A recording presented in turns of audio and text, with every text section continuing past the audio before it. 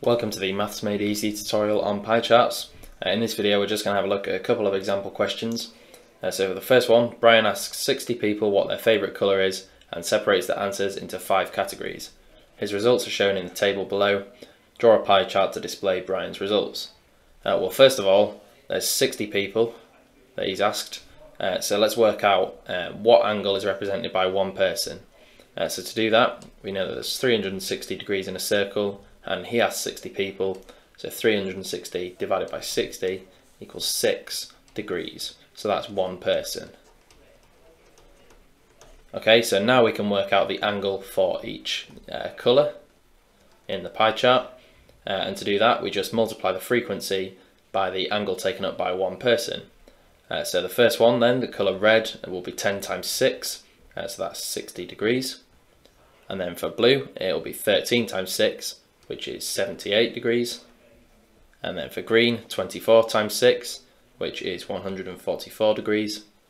For yellow, it'll be 5 times 6, which is 30 degrees. And finally, for the other category, it'll be 8 times 6, which is 48 degrees. So if you add all of those up, you should get an answer of 360 degrees for the total amount. It's just a good way of double checking you've got the right angle for each category. So using these angles, we can now plot the pie chart. So the first category is the red category, and that has an angle of 60 degrees. So let's draw that. Now I haven't got a protractor here, but when you're doing this in an exam, make sure that you are using a protractor to measure the angles. So that's a red category, and that should be an angle of 60 degrees. And then the next one, the blue category, that should have an angle of 78 degrees, so slightly larger than that. So 78 degrees there. So that's blue. And then for the next one, the green category, that's an angle of 144 degrees. That's quite a large angle, so that should look something like this. So you don't have to label the angle, but make sure you label each segment. So that's green. And then the yellow category, so that has an angle of 30 degrees, so it should be about half the size of the red one. So 30 degrees there, that's obviously yellow. And then finally the other category should be an angle of 48 degrees there. So obviously I've not used a protractor, so my answer is not particularly accurate. Let's label that other. But then your completed pie chart should look something like this. So moving on to the second example now. A survey was done asking 90 people how many bathrooms were in their home. Freddie drew a pie chart to display the results of this survey. Part A, what number of bathrooms was most common in this survey? Well, the largest category, as we can see from the pie chart, is 2, so therefore that is the most common number of bathrooms. And then part B, calculate the number of people who have one bathroom in their house. Well, to do this we're going to need to measure the angle. So that's the angle here in the 1 category. Now if you use a protractor to measure an angle in an exam, in this particular example I haven't got a protractor, but the angle here is 100 degrees.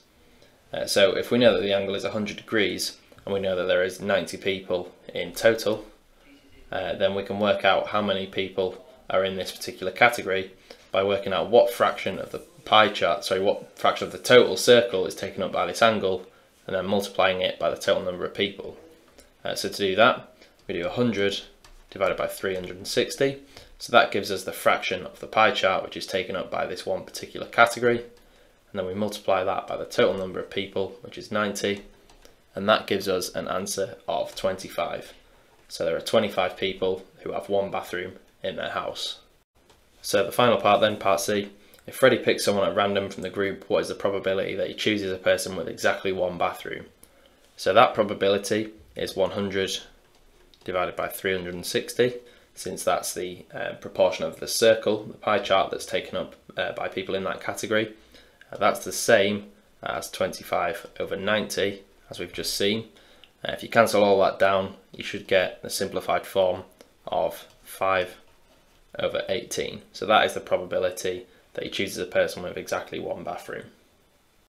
If you're feeling strong on this topic, then you can test your strength with our pie charts online exam. It's available through our revision platform, And if you take the test, you'll find loads of different questions to have a go at, variety of different question types, and you'll receive instant feedback on everything. So if you want to find out where your strengths and weaknesses lie, this is a really good way of doing so. If you're interested and you want to take the exam, then you can click the link below and it will take you straight there.